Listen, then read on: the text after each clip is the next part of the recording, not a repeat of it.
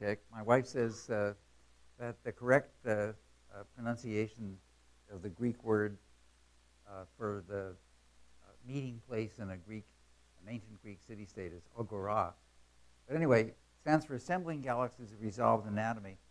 We started the project back in 2012 here at UCSC, and the results have been slower in coming than we had hoped, but we're still going strong. So this is an update as of now. So there's roughly 160 participants from many different institutions. And we've had 2 published papers, which I'm going to review. And we're working on a new series of papers now based on our cosmological simulations. So there's an online workspace. We've had these 2 journal articles. This is going to be the 7th of our workshops, the one tomorrow, starting now but continuing tomorrow. And we've also had many telecons during the workshops and in between the workshops.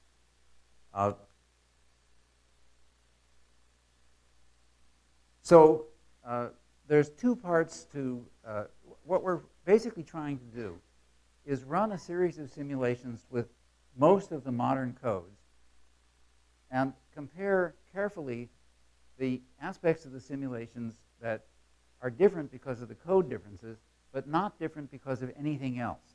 So we have both isolated galaxy simulation and simulations at 10 to the 10th, 11th, 12th, and 13th solar masses. These are supposed to be cosmological zoom-in simulations.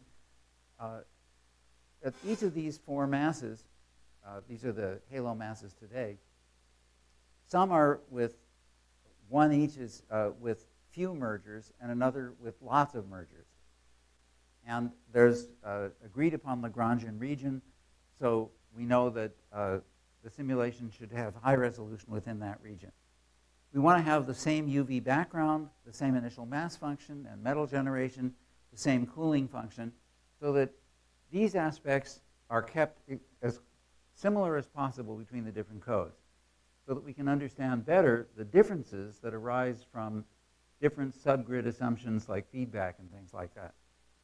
And we compare the simulations using the YT 3D volumetric analysis and visualization package.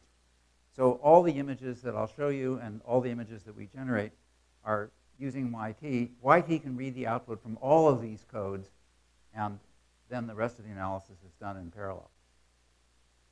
We also can make sunrise images, taking into account stellar evolution and the effects of dust, scattering and attenuation, because sunrise is set up to work directly from YT.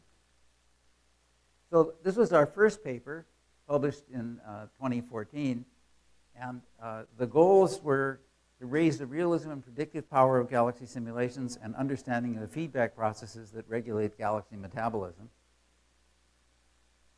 This was a comparison of 9 different codes simulating exactly the same cosmological region, but this is only pure dark matter simulations. And if you look really carefully, and there was a fair amount of analysis in the paper, you can actually see significant differences in the different codes. I mean, overall, they're pretty similar, but there were also some significant differences. This is from the second paper, which was published in 2016, and this is based on Milky Way mass, roughly 10 to the 12th solar mass, a galaxy that has about 20% gas, 80% stellar mass in the disk. So it's supposed to represent a Milky Way type galaxy at redshift 1. And here you see 4 adaptive mesh refinement simulations, 2 ART, ENSO, Ramses, and 5 smooth particle hydrotype simulations, including Gizmo, which is the moving mesh code. And there are some differences, and this is projected density, this is temperature, and these are just 2 examples of the 35 comparison figures in this paper. Here are some more examples. Surface density profile, rotation velocity profile, velocity dispersion profile, the Koenig-Schmidt relation. And the overwhelming thing that I think we deduced is, to a much greater extent than I think any of us expected before we started this, these 9 different codes that really have very different background, hardly any direct evolution where the teams that develop the codes really work carefully together. But despite that, the results are remarkably similar. So the codes agree very well with one another in many dimensions. There were some interesting differences. I mean, you can see some here in the vertical structure, for example. But this was actually remarkably reassuring. Now, these, again, are isolated galaxy simulations. Participants found an optimal set of simulation parameters that make their codes compatible.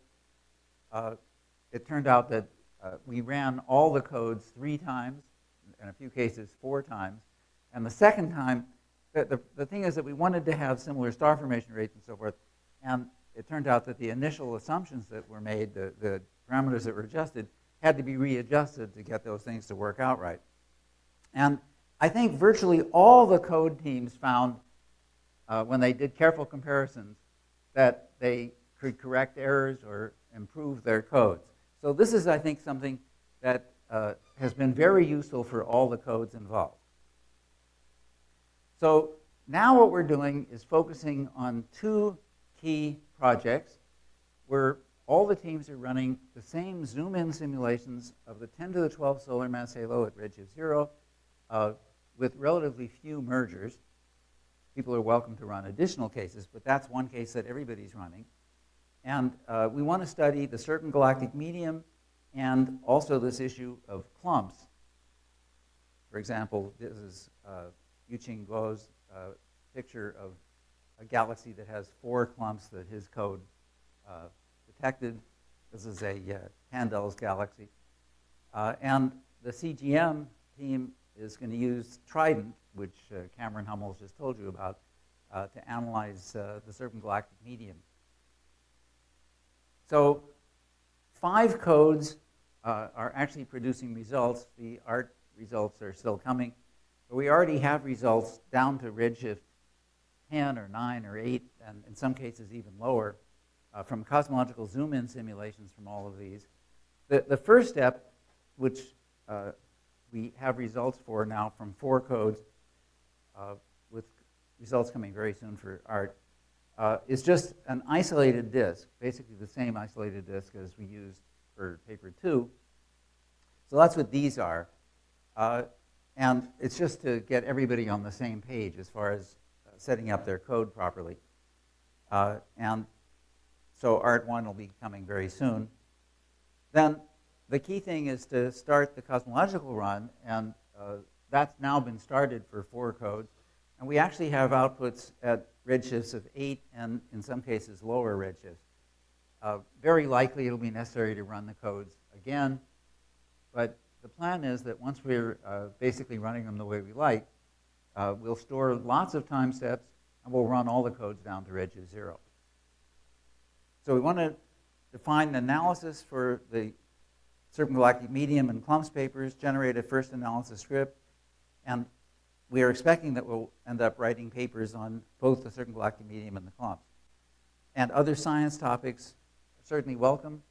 And of course, people who are working with other codes are welcome to join, and of course the initial conditions have been public. This is a list of the participants who are going to be meeting tomorrow. Many of them are here today. The meeting tomorrow is in Interdisciplinary Sciences building across the street, ISB room 102. There will also be a fair number of remote participants. The local organizing committee is Ji-Hoon Kim, who's sitting in the back of the room, and me, and Brendan Wells, who's been helping us during this entire workshop.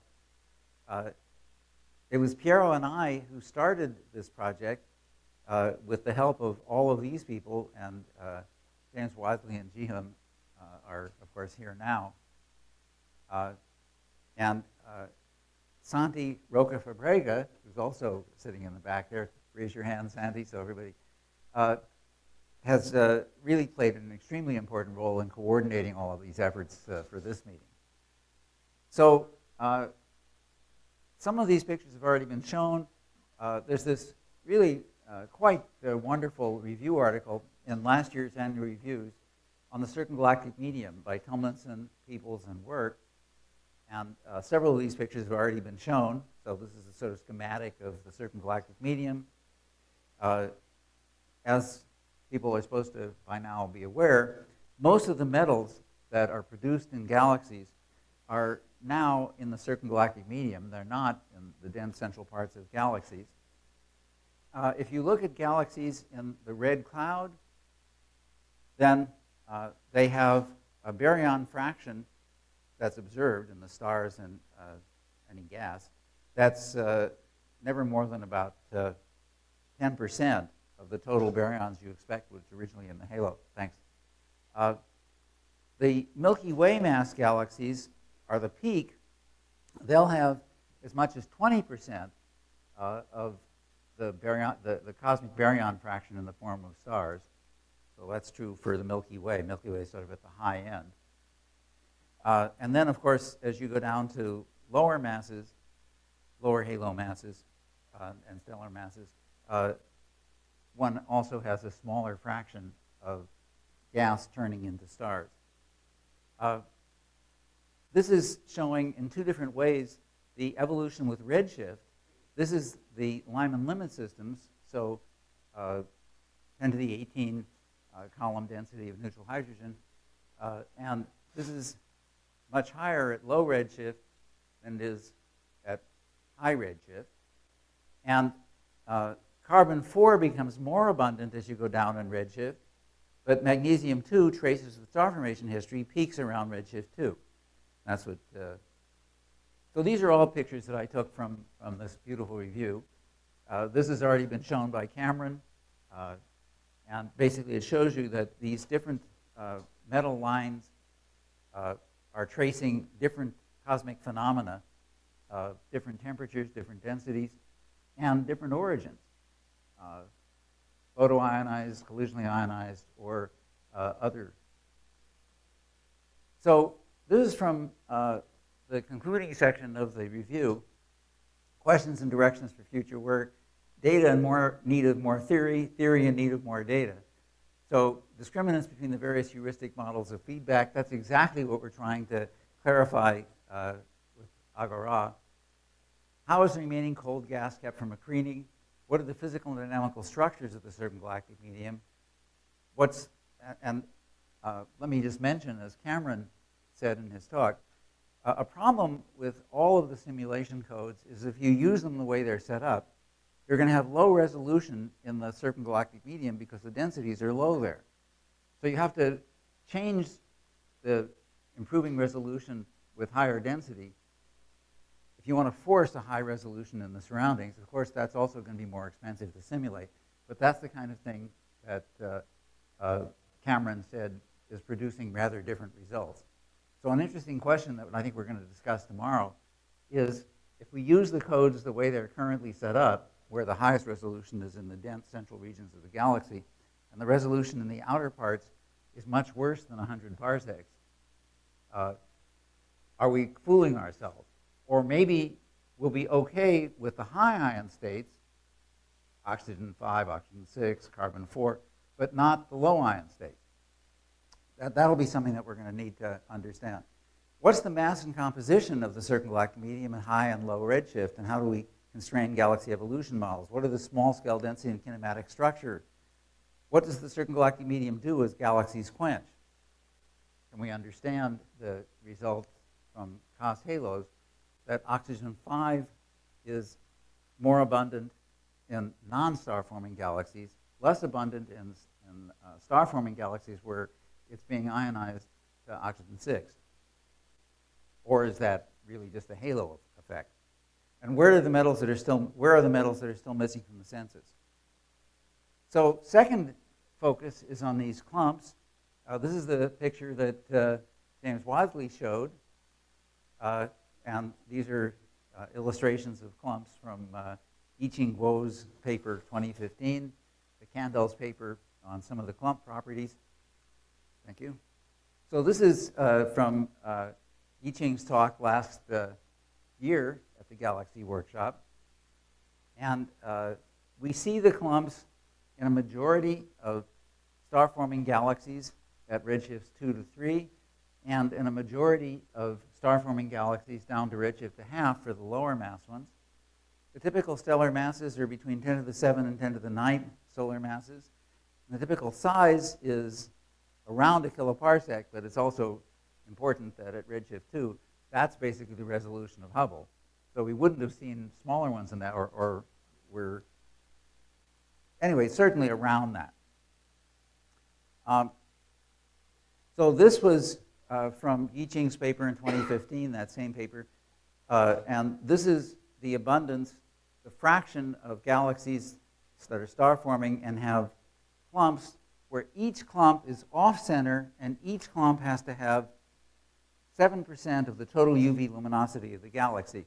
And more than 60% of all galaxies in this mass range, roughly 10 to the 9 to 10 to the 10, continue to be clumpy down to redshifts of about 1/2.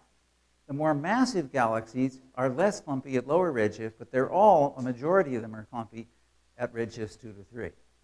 This was an old picture that showed that the clumps that we catch at smaller galactic century radii are redder. And this is from Yiqing's latest paper, the 2018 paper, where he's looking again at the color. So the clumps get redder and redder as you move closer to the center. This is the stellar age. He also looked at things like the attenuation. And you always see the same basic picture, that as you look closer to the galactic center, the clumps are older, redder, more attenuated. And that sure looks like it's telling us that the clumps are migrating. But there's some disagreement about that. So an important observation is the clump gradients are steeper than those of the underlying disk. This is the underlying disk. That's the gradient of the clumps. Underlying disk, gradient of the clumps. So they're quite different. The clumps are not just some magnified region of the disk. They're a different phenomenon, I think.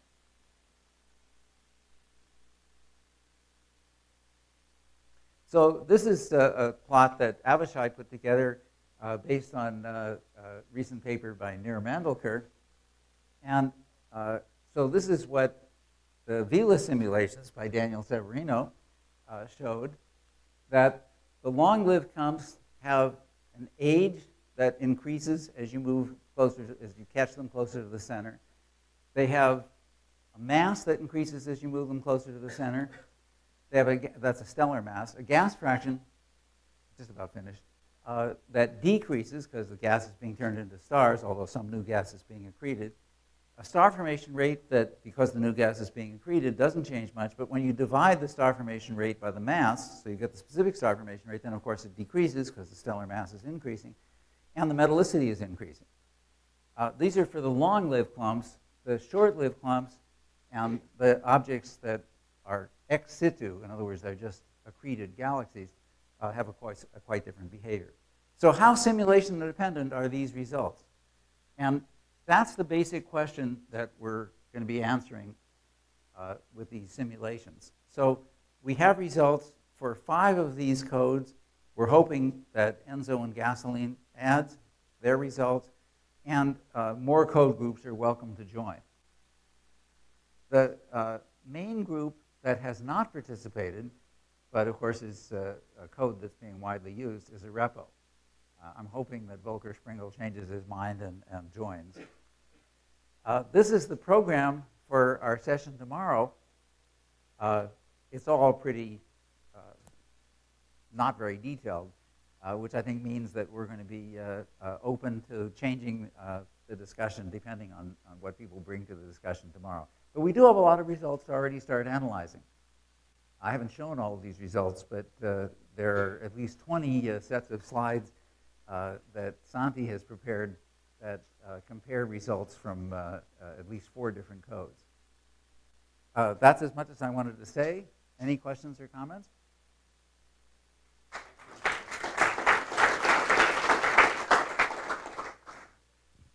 Questions or comments?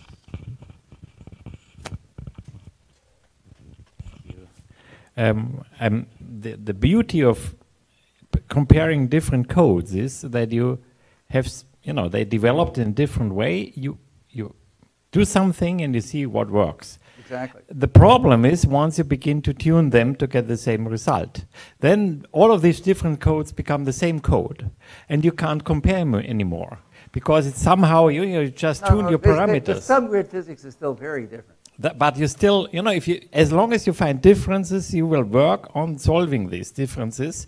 And at the end, I'm not really sure anymore. Did you tune it so that it get the same result, or did you really put in the best physics? You know what I mean? It's a dangerous situation. Yeah, each group itself sees, oh, the others get something different, so we better fix this. Well, and fixing means tuning, not necessarily getting it better. What we're tuning are things like the star formation rate, but not the details of where the feedback is happening. And so that's why, I mean, for example, just to emphasize the differences, the fire group AGORA paper showed that they do not get long-lived clumps. They do not get clumps that even form stars. They don't migrate. Whereas the VILA simulations and other groups are finding clumps that are long-lived and do migrate. So that's an example where codes that are participating in this are getting very different results, even though they can get similar star formation rates. So I don't think it's true that we're not going to learn something because the codes are being forced to agree too much. I'm actually worried that the opposite is going to occur.